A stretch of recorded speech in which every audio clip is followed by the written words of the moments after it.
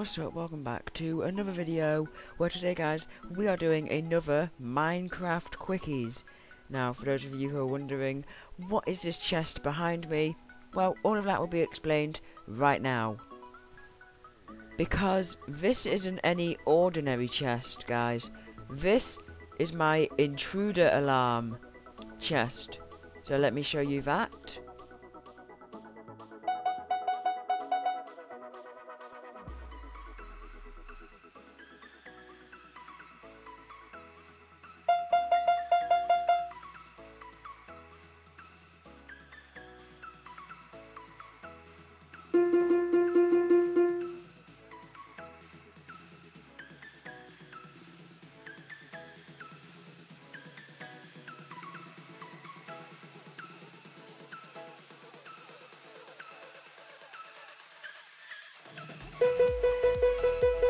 Okay, so I'm going to show you how to make this. You're going to want to start by placing down your dirt with a note block on top, and then just set that to wherever you want. I'm going to set it to here, and then you're going to want to come out 2 blocks like this.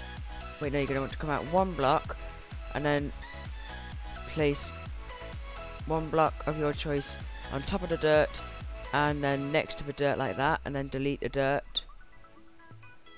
Then you want to place a redstone torch. You're going to want to pile up, place 1 piece of redstone up on top of this block, and down like that. It will make a noise and then stop. Now you can either have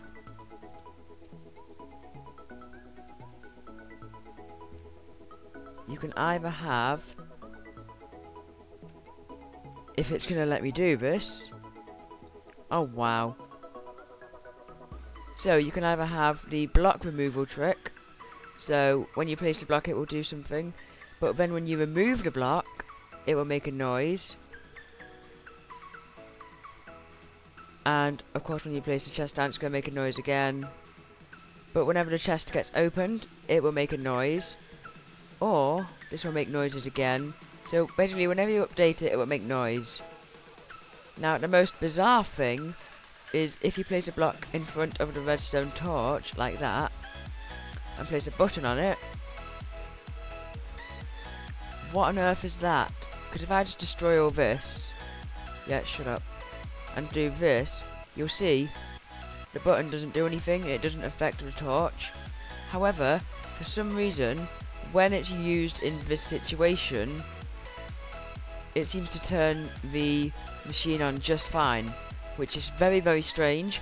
But guys, if you enjoyed this video, please do give it a thumbs up. But thanks for watching, guys, hope you enjoyed, and I'll see you in the next video.